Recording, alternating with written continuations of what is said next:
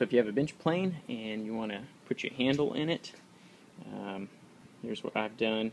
I've got some little grooves cut in the sides so that you can get you a nice tight fit, and as it pushes in, it lets out some of the air, lets some of the additional glue escape. I even have a few little grooves on the bottom, but that's not much of anything. And I have this at a slight angle so that it actually kind of hooks in here and it pushes up nice and tight. So you'll see that it goes down pretty smooth until it gets past that point, and then you have to push it down pretty good to get it in. So I got it nice and tight back here, and then I can wedge it in there, tap it in. I'll cut that off, and then throw you a clamp on there. Just get you a little extra pressure, make sure you know everything in there is gluing up nice and tight. You could also peg it if you wanted to.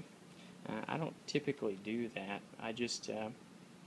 I'm pretty confident it's going to stay just like that. And if it ever got loose down the road, then you could always peg it, or you could steam it, pull that thing back out, put you some more hide glue on there. That's the great thing about hide glue.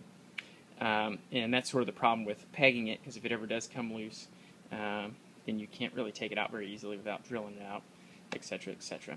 So maybe that'll help you out, putting your handle in.